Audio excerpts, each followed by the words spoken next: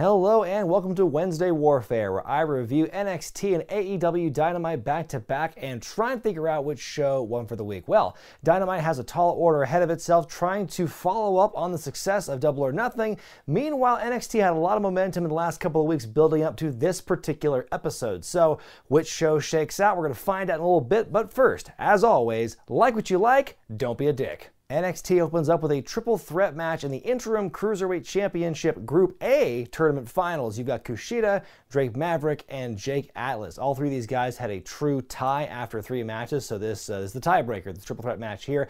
Action is fast and furious from the get-go. Kushida, my favorite spot in this matchup here is Kushida Germans Drake Maverick while he's pinning Jake Atlas, and he gets kicked out and everything, but it's just a really cool move before the commercial break.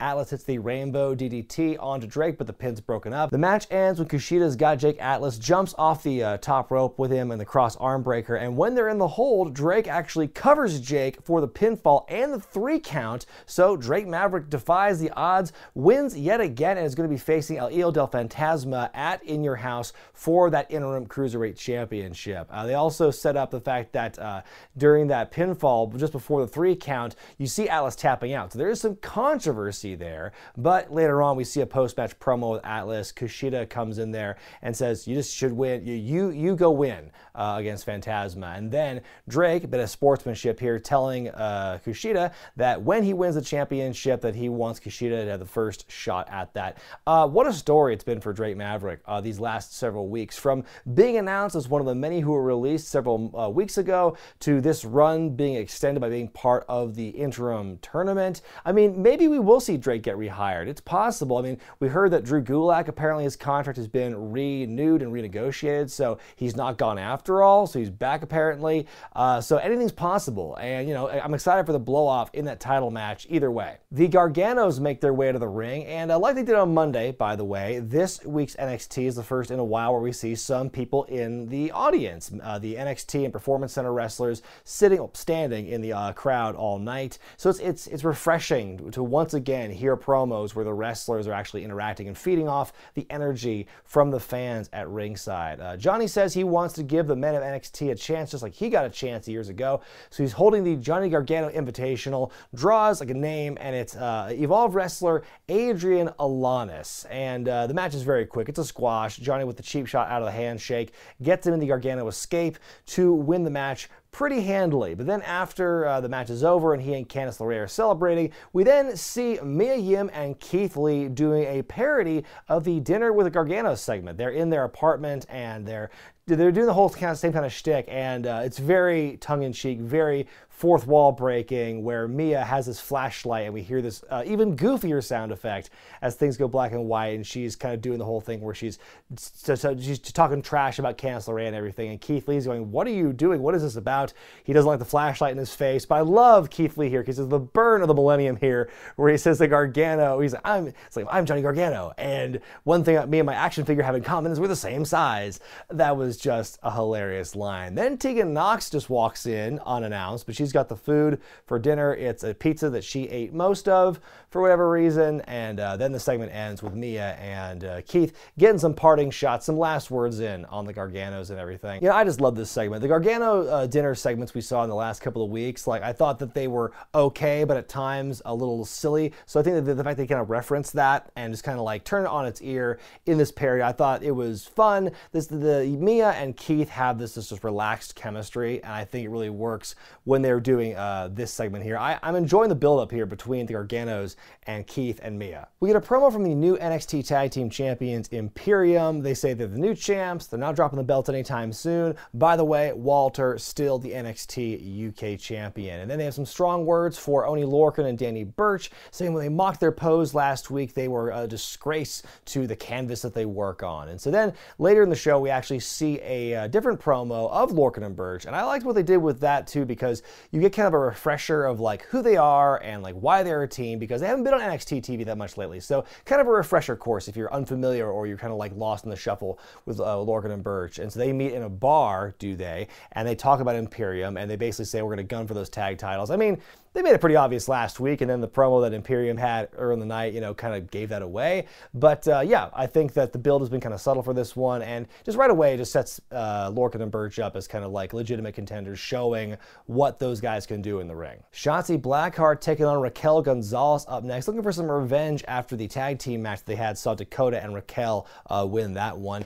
Dakota Kai at one point in the match hijacks Shotzi's little tank at ringside. Then Tegan Nox returns, second time we've seen her on the night. She evens the odds before we go to break. Some good work here. I love Shotzi's counters near the end here, but at one point she does this big trust fall from like the top rope to the outside, and she lands super high on like the back of her upper back of her head. It looked really sick for that bump to happen there, and luckily she was able to continue with the matchup. In the end, Candice LeRae shows up and gets in Tegan Nox's face, and while that's going on, the referee's distracted. Dakota Kai helps Raquel win the match. I think this was some good stuff. I mean, the action and just the tension of, oh my god, Shotzi almost landed on her head doing that thing, I think certainly elevated the urgency of the match. But I think, yeah, the action itself was good, and kind of disappointed that after that really cool promo that Shotzi had last week that she ends up losing in this encounter, but you know, she'll get those wins back later eventually, probably. Speaking of the ladies, you have a tag team match up next. You've got Charlotte Flair's opponents for TakeOver, Io Shirai and Rhea Ripley, taking on Charlotte and a mystery partner. But because Charlotte's rubbed so many ladies the wrong way since becoming the champion, who would actually be her partner? It's Chelsea Green, who's accompanied by Robert Stone of the Robert Stone brand. As the match goes on, Chelsea and Io trading some dives to the outside. Charlotte at one point tries to go to chop Io in the corner, and the third time she does it, she misses and she hits her own partner by mistake. Io and Rhea look great in the hot tag, but then Chelsea takes a bullet for her tag team partner. She gets laid out, and then Rhea Ripley's knocked off the apron. Charlotte rolls up Io and gets her feet on the ropes to win dirty, and so looking good for the champion here. But that was an okay match. Great exposure for Chelsea here because she's instantly made legitimate by not only teaming up with Charlotte, but also going against the top two contenders. And right now she's been kind of like on the outside of that whole scene. So being put in a match like this, I think, does a great job to give, like I said, gives her credibility, gives her legitimacy. And who knows, maybe after this program with Io and Rhea dies down, maybe Chelsea's kind of the next woman in once a babyface wins the championship. Fallout from the dinner parody. The Garganos are hopping mad over what they saw earlier, and they're also mad at Sarah Schreiber for saying that the segment was entertaining. They took great offense to that. Johnny says he will take Keith Lee's North American Championship at TakeOver, and then meanwhile Candice challenges Mia to a match for next week on television. And by the way, Tegan Nox, you should be ashamed of yourself. It's time for another Zoom chat on NXT as Adam Cole has contract negotiations with GM William Regal. Cole demands the Undisputed Era get a fair shot at the tag team titles. He also demands that Velveteen Dream be out of NXT and his life. Regal says that he might be giving Dream a chance at the championship once again at TakeOver. Like, might? Anyway, Cole acts very self-assured of himself, but Regal tells him not to act like a bae. Oh, snap. But then Cole just counters that by saying, oh, that's the best joke you've had since you were a man's man. Oh, shit! They agree to a title match at TakeOver, Cole and Velveteen Dream, but if Cole wins, then Dream will not be allowed to challenge for the belt again while Adam is the champion. And then Regal says at the end he will find a special place for them where the spotlight can truly shine on them. So it sounds like they're setting up another kind of cinematic match, something out in the field somewhere with a lot of post-production, is what I'm speculating. That's exactly how they set up the One Final Beat match with Gargano and Ciampa with their TakeOver style match and whatnot. So I'm excited about that one. I think this is some good back and forth here, setting up the title match and everything. Good to see Regal again on television. Tommaso Ciampa taking on Leon Ruff in a pretty short match here. We see Scarlett actually showing up and just looking on as the match goes on, and so Ciampa with a lot of looks to Scarlett as he's wrestling here. He ends up beating Leon with the fairy tale ending, and then so sends a message to Karrion Kross, who then shows up, or his eyes show up on the big screen, and he warns Ciampa that at TakeOver he will make Ciampa feel something he's never felt in his life. I wonder what that feeling could be. In your main event, Matt Riddle takes on Timothy Thatcher in a rematch, but this time it's in what they call the fight pit. It's not the Lion's Den, but it's damn close. They took out the turnbuckle pads and the ropes, they put the cage around there, and then there's scaffolding on the outside so they can stand up and do some stuff there. And Kurt Angle is your special guest referee, and by the way, knockouts and tap outs are the only way to win in this matchup here. This match is great because it's right up both guys' alleys. It's like the match they had a few weeks ago, but the intensity is just turned up to 11. because, you know, Matt Riddle's got that experience in the UFC, and Thatcher with the catch wrestling experience, having fought in those blood sport matches during WrestleMania weekend and whatnot. These guys just go beat the hell out of each other. It looks really good, very physical. One point early in the match, Riddle kicks Thatcher in the face, and there's this great visual of Thatcher just bleeding from the mouth, apparently having lost some teeth. It looked pretty kayfabe, but still a very compelling visual nonetheless. Thatcher is still able to fight as we come back from commercial. The fighting has a lot of back and forth here, and Beth Phoenix, sure enough, says, "Shades of the Lion's Den." Hey, I love that reference. Thatcher gets knocked off the scaffolding, and Riddle with a huge floating bro from the scaffolding into the mat. More fighting on the ground. Thatcher catches Riddle in a rear naked choke, and Riddle passes out. Kurt does the arm drops and everything. Guest referee Kurt Angle does the arm drops, and that's it. Thatcher gets his win back from a couple weeks ago. Stands tall here. Like I said, I love the physicality. I loved how it played to their strengths. The concept itself is pretty cool. I like the fact it wasn't just a standard cage match. There was like other accoutrement to go with it, and the added little bonus of Kurt Angle being the guest referee. Though it didn't add to the story per se, it was a nice little visual just to see him back on TV in this kind of like official capacity. And yeah, it was just a great main event. Dynamite's cold open has the Inner Circle outside, still kind of licking their wounds after what we saw at the Stadium Stampede match on Saturday. And Jericho says, you know, we have the pep rally tonight. We have to band together for that. I just hope we can recoup the cost of these shirts we ordered, these championship T-shirts that are now inaccurate because they didn't win the match. And then Santana pulls up this truck door to reveal it's just a ton of boxes. They have way more shirts they could possibly handle. And Ortiz is just yelling because he's still deaf from the bell getting rung on Saturday. I just laughed my ass off this opening bit. Then we go to our first match. It's a six-man tag as Matt Hardy and the Bucks of Youth take on Joey Janela and Private Party.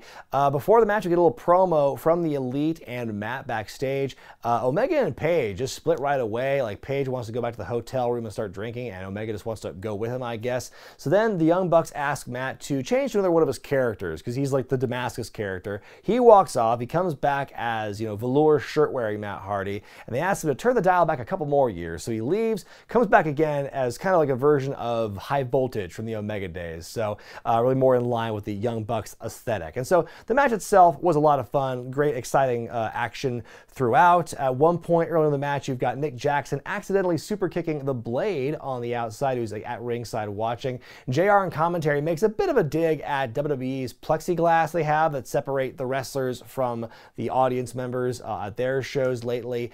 Anyway, Matt Hardy with a hot tag. It's a big moonsault onto all three of his opponents. There's a double plancha by the Private Party guys, but upon landing, Mark Quinn seems to jam his leg and looks pretty hurt. He is unable to finish the matchup, and so you've got more bang for your buck on Isaiah Cassidy for the Bucks of Youth to win. And then right after, you see Matt Hardy going with the referee to check on Mark Quinn, and they both carry him out, which is some nice sportsmanship. Cool for Matt to do that. I really hope that Mark Quinn is okay.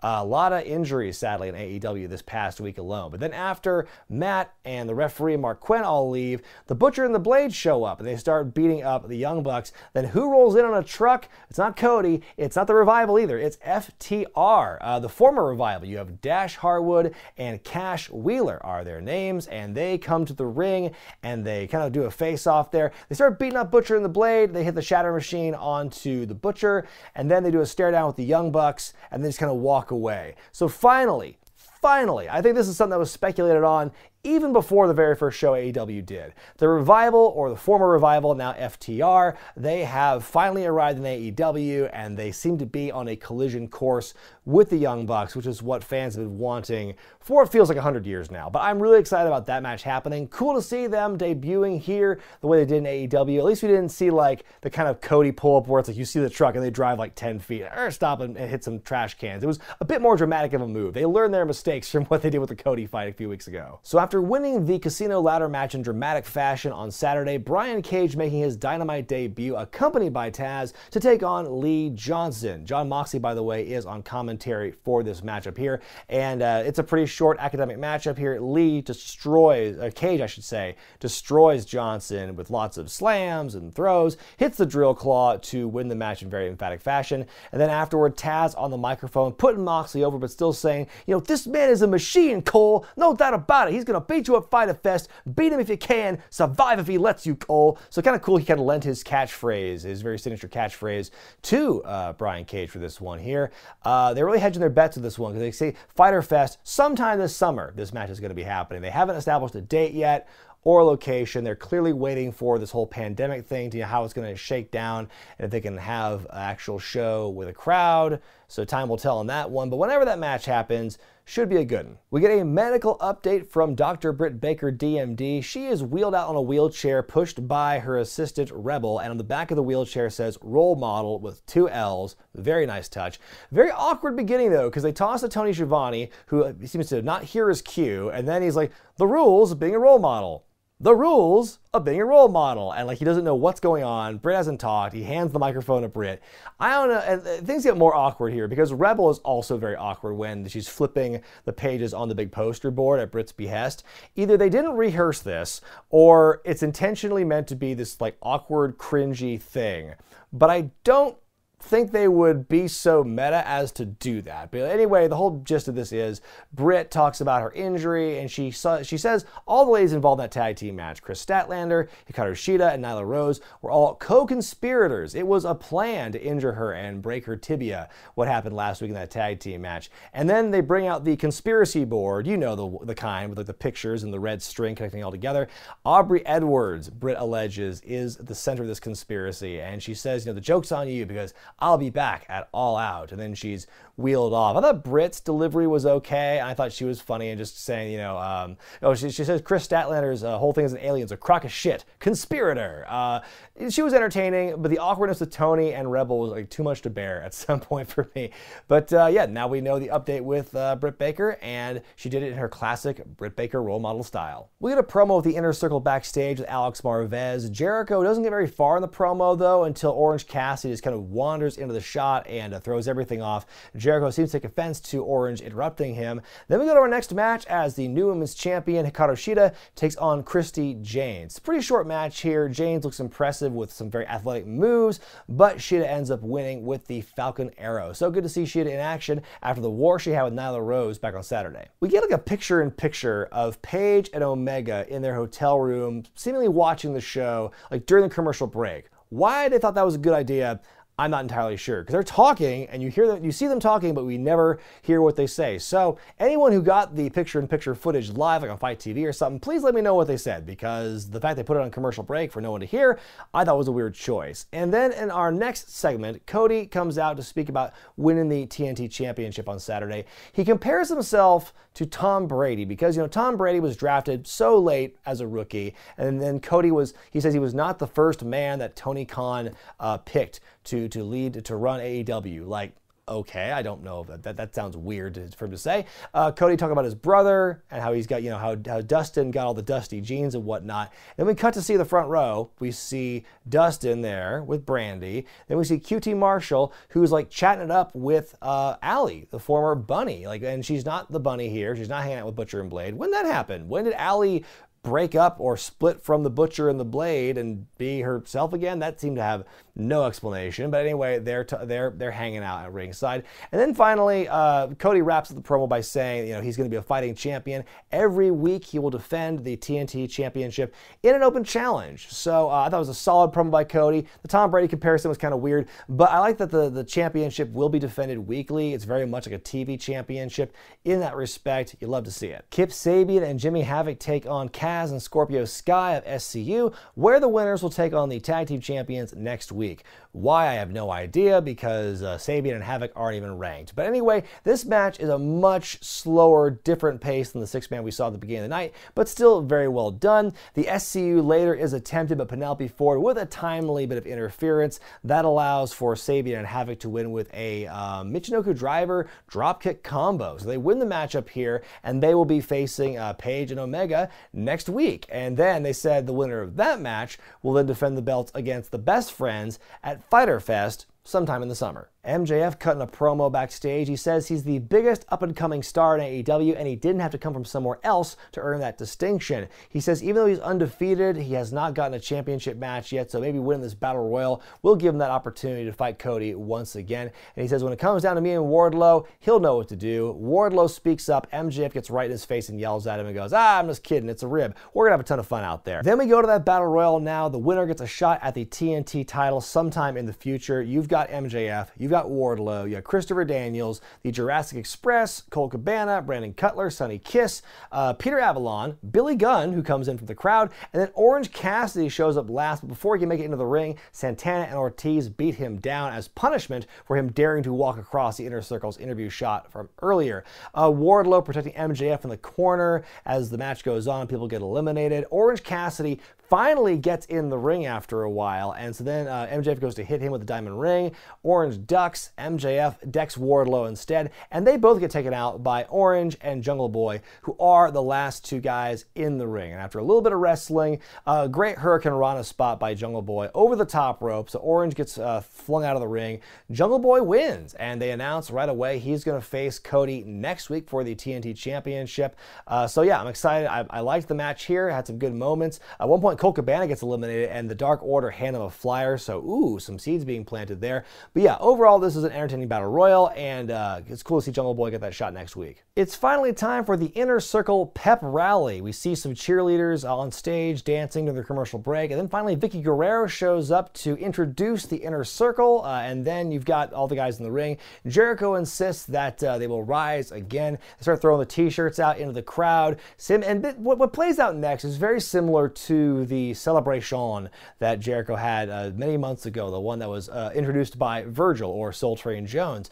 Guevara hands out participation trophies. Santana has some goodies for his teammates, including chopped cheese. You hear Excalibur go, "Yer," on commentary. Jericho gives Sammy a scooter instead of a crutch, and then Ortiz, he gives him some noise-canceling headphones for Ortiz. I can hear again. I can hear. And then Jake Hager, the highlight of this whole segment is Jake Hager reading a poem that he wrote about happiness, and then by the end it gets way too intense. He goes, I'm happy. Then finally Jericho, he tells people what he wants. He wants Mike Tyson for what happened on an episode of Raw in January of 2010. Yeah, that's Jericho's motivation. Out comes Mike Tyson and his motley ass crew of his posse, and then you've got the stare down here with Jericho and Tyson. Jericho wants Tyson to apologize for that knockout punch 10 years ago in another company, and so then Tyson, he struggles to tear his shirt off, flexes in Jericho's face.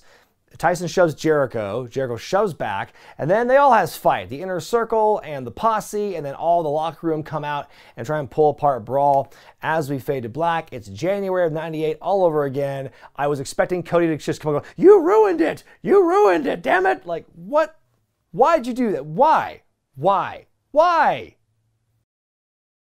Time now for me to decide which show won for the week, NXT or Dynamite. This week my choice is going to be NXT. I think it was just a much more solid, complete show from start to finish. Starting out strong with that triple threat match, the Cruiserweight title tournament, ending really strong with the fight pit match with Riddle and Thatcher. It's a nice levity thrown in the middle with Mia Yim and Keith Lee ragging on the Garganos and whatnot. You know, AEW with some familiar beats that I enjoyed throughout the night, but the Britt Baker promo was a bit too awkward for my liking. And then just the whole thing with Mike, I don't know why they think that a feud with Mike Tyson and Chris Jericho in 2020 is going to move the needle. Maybe 10 years ago you could have had something, and obviously Jericho is arguably AEW's biggest star with the most, like, you know, most attention or most recognition from wrestling fans. I get that. And Mike Tyson, he's back in the headlines because he's trying to prepare for a comeback and he's back in great shape, and, you know, he wants to have another fight or whatever. And, you know, I get why they're doing this. It's synergy, but I don't know why they're trying to recreate what happened more than 20 years ago with Tyson and Austin. And what's the payoff for this going to be?